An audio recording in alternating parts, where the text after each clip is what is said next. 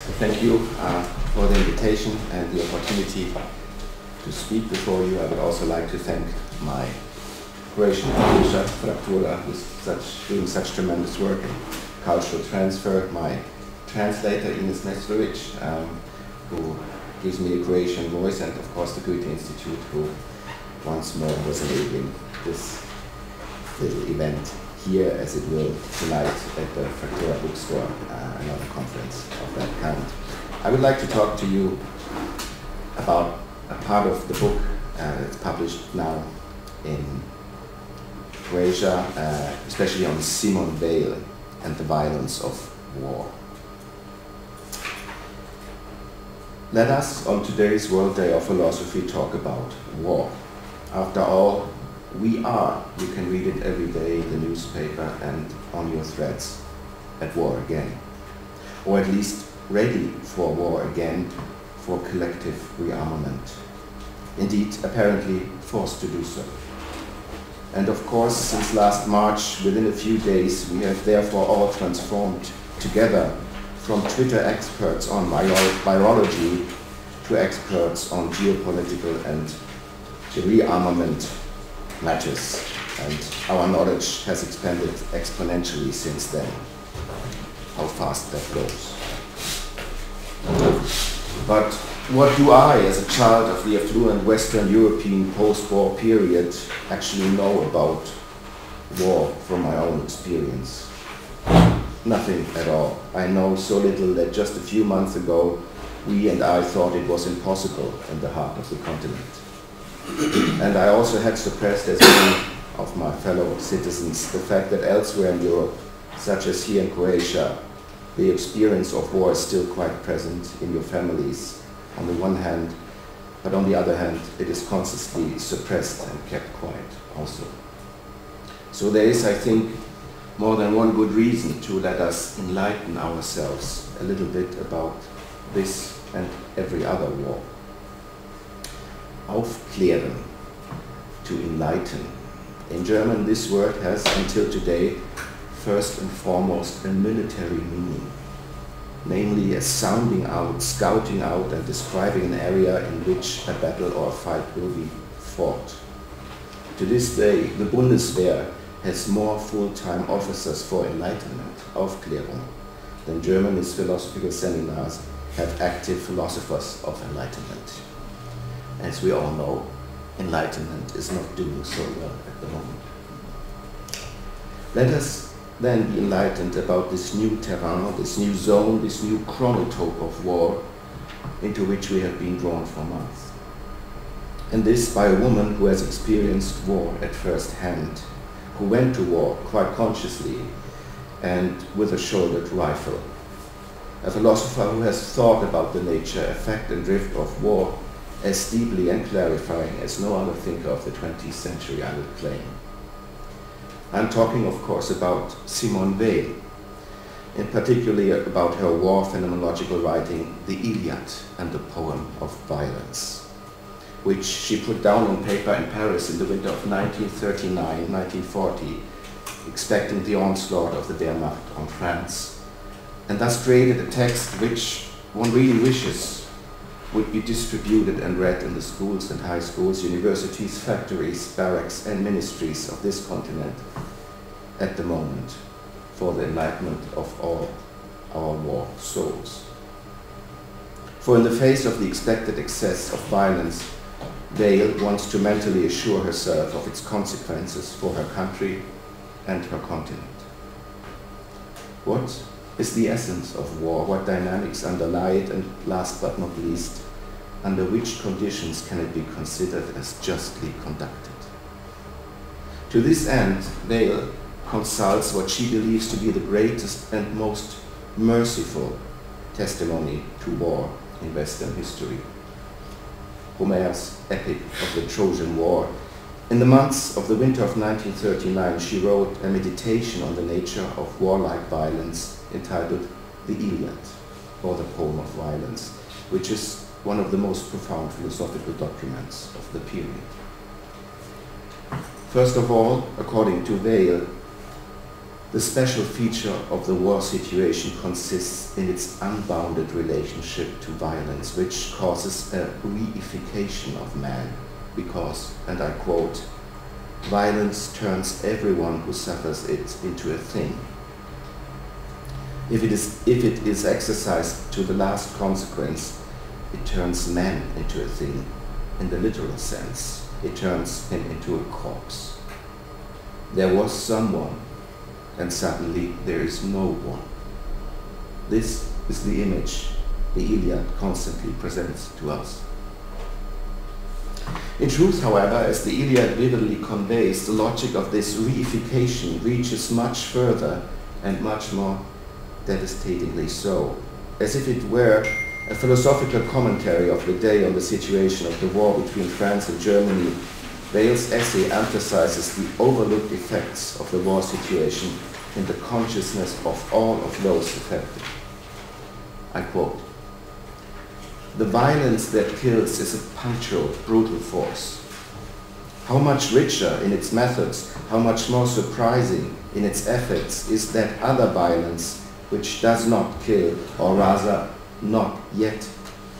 It will certainly kill, or it may kill, or it may merely hover over the man it may kill at any time, but in either case, it petrifies him. From the power to make a human being into a thing, another, even more amazing power arises, that of making a human being a thing while he or she is still alive. He or she lives, has a soul, but is a thing. A strange being, such an animate thing, a strange condition for the soul. The situation of war thus creates a new state of existence across the board, which robs people alive of what constitutes and guides them as human beings in the true sense, that is, the openness, plasticity, liveliness of their soul in the face of the other. With a view to the Greek world of war, Weil also summarizes this strange state in which a soulful other is perceived and treated only as a thing, as a state of slavery.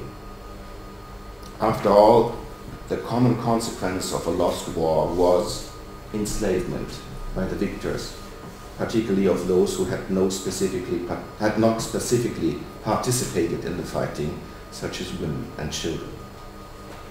The state of enslavement resembled, I quote Weil, "a death that pervades the whole of life, a life that death freezes long before it has extinguished it."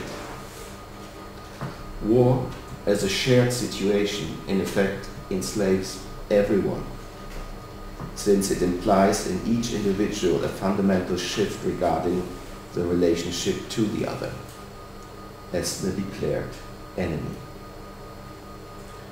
It is precisely in war that the philosophical imperative of know thyself must therefore be fulfilled. For what necessarily goes hand in hand with the petrification of souls is the obscuring of the view for the consequences of one's own violent actions. Weil recognizes the potentially world-healing value of the Iliad in this context in the fact that its entire representational will aims to heal the people who have fallen into war from this specific blindness. I quote, "As relentlessly as violence destroys, so relentlessly does it afflict the one who possesses it or thinks he possesses it. No one really possesses it.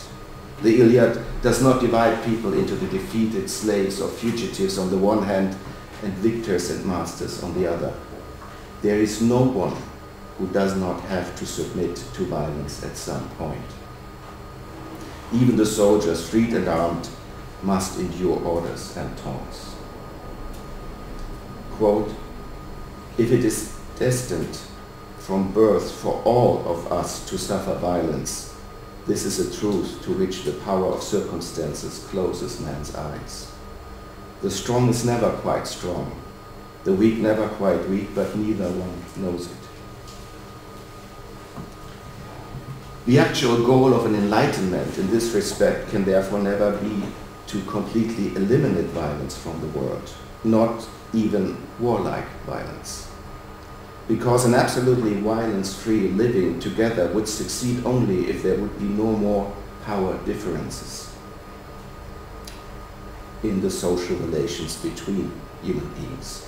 And this condition would be again one which could be produced and maintained, if at all, only with the highest, even downright total social force. No, what it can and must be about is enlightenment, in the sense of such a description alone, is the liberation from the blindness for the conditions and consequences of one's own actions in war, as well as for the circumstances ultimately caused by nothing but historical coincidences in which one finds oneself as a person to commit or to suffer violence. Only when one's eyes are open to this can a measure and compassion prevail at all, which shows a way out of the spiral of death and killing, because, so Weil says, only those who know the rule of violence and know how not to obey it can love and practice justice. I think we are all currently experiencing in our own bodies, in our own souls, how this new state of existence of war, of which Weil speaks, is taking hold of us, or threatens to take hold of us, how the blindness of war, named by Weil, is affecting us, how this state threatens to permeate our thoughts, perceptions, and evaluations from within, how it penetrates into the smallest words and emotions, our dreams and nightmares, and how difficult it is to escape this threatening blindness, this slumber, to keep awake, or, as they say today, woke, to remain attentive to those changes within, to carry out the program of enlightenment as a program of self-enlightenment. In any case, at the moment when we can only perceive and describe others as enemies, it is war. It is this what reifies us, no matter whether in the role of the perpetrator, victim, or even just hypocritical spectator and conscriber. Does it enslave our thinking until we here have become so deaf that we all too unanimously join in the chorus of warmongers and thus forget that, to quote Weil, it is ultimately only words decorated with capital letters that serve as the actual reasons for war, or indeed, Weil continues, words bloated with blood and tears, of which none, if we only look at it more closely and examine it, has any real nameable content, and thus also does not specify a real goal of action. To quote Weil, all the words of the political and social vocabulary could serve as example for this dynamic. Nation, security, capitalism, communism, fascism, as it was to be proved also within the last month again. But according to Weil, there's another form of violence-related war-typical blindness. It concerns not so much the concepts of one's own thinking and judgment, but rather that which, by its very nature, eludes these concepts, namely the absolutely random and contingent nature of warlike reality, for which every human being who wants to act and must keep himself open, and for which no human being who is at war wants to keep himself open. According to Weil, this fatal blindness to contingency that characterizes a mental state of war can be derived as follows. With the entry into the state of war, a distrust creeps in which every irritation, no matter how small, how accidental, may serve as a trigger for the last, precisely murderous means. We have seen so 2 days ago. Maybe just an accident, maybe just a contingency. Precisely because no one does, because one precisely because one does not want to leave anything and anyone to the power of chance in a life and death situation. And therefore it unfolds the highest power in war, even rises to the actual ruler of events, contingency, that is. As once with the mythical client seer Homer as the presumed creator of the Iliad, Simone Weil's view at the beginning of 1940 is almost prophetically sharpened when she illuminates why chance will catch up with the greatest, according to the claim, the greatest absolute leaders of war. I quote here, and I think that's a very important quote.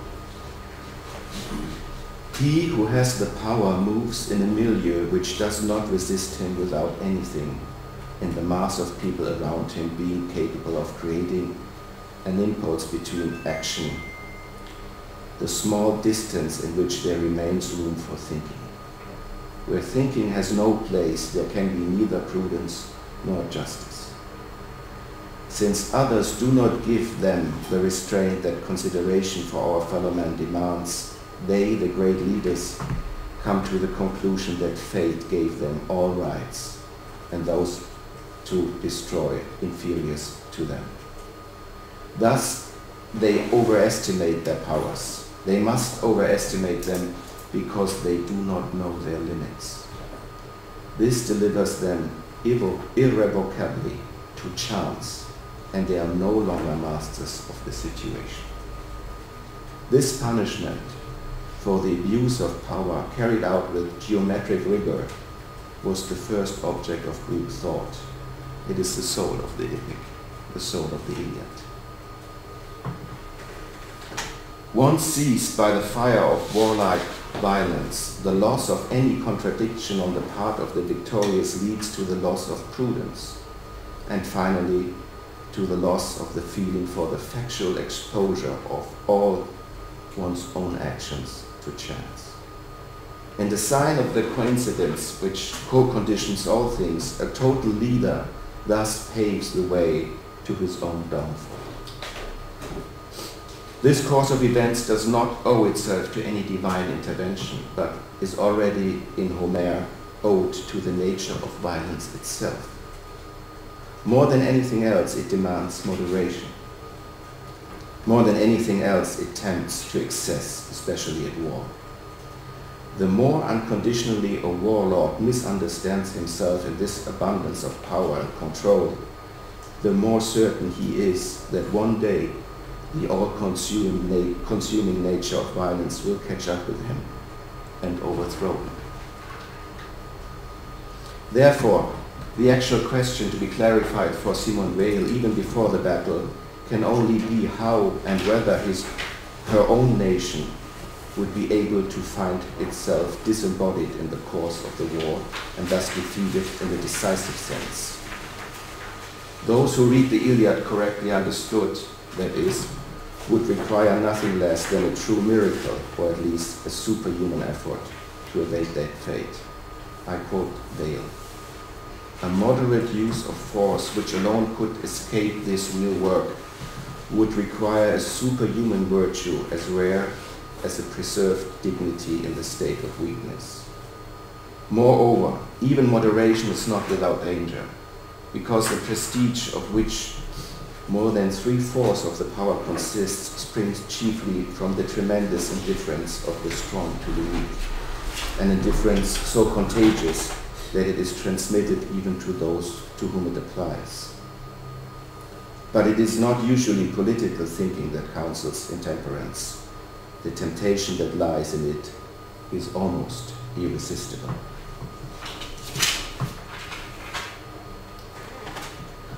Who would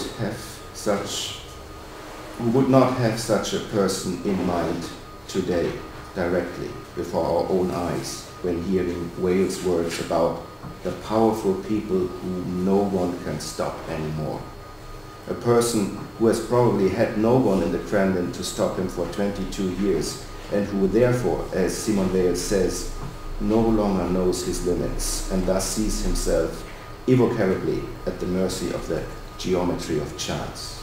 According to Greek world belief, ultimately obeys everything, ultimately limits everything and brings it to an end.